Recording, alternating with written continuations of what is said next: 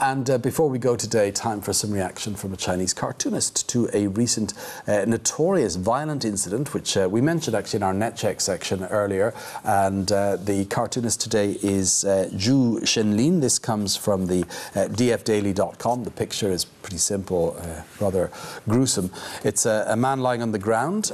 His head is being stamped on and there's blood coming out of it. And that man in uniform there is actually a Chengguan. We'll explain what that is in a minute. But he's jumped so hard on the man that apparently his boots have stuck in the blood, and he has been his legs have come off. He's been injured as well. And the actual title of this cartoon is "Fresh Blood is Sticky."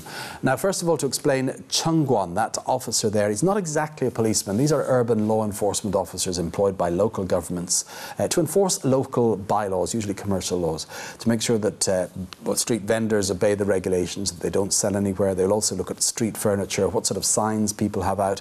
And generally, there's been antagonism between these officers, not always very highly trained or educated, and local vendors, particularly people working in commercial activity, and quite a lot of violence. In some cases, these people have been used as sort of hired muscle or thugs for local governments seeking to implement other laws against the local population.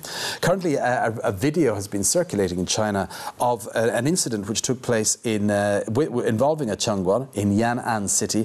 And this was the owner of a rather high-end bike shop. They sell bikes called Merida. So these are not cheap bikes. And they had some bikes outside the shops, and the Chengguan officers came along, disputed that the bikes should be there or not, and actually started to take some away.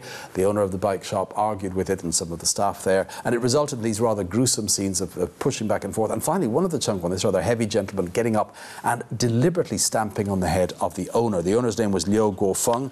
He was injured, obviously, from that. His skull was fractured. He had injuries to his jaw and his thorax. And the video was shared over 5 million times within just 24 hours after being released. It got responses such as the general responses in the public: Mafia tactics. They called it animal behaviour. They said he should be made criminally responsible. But apart from the outrage, our cartoonist here is saying that this has had other consequences for the local government in Yan'an, because it's drawn so much attention to the local government. First of all, as we mentioned, the municipal authorities suspended the people involved, fired them, and they said they were temporary workers. We heard about that earlier on in our net check section.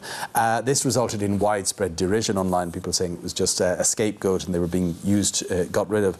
The Beijing News said that the temporary excuse was no longer believed, and even if this was a temporary worker, they shouldn't escape responsibility of the authorities. And since then, media and online people have been looking at this local government.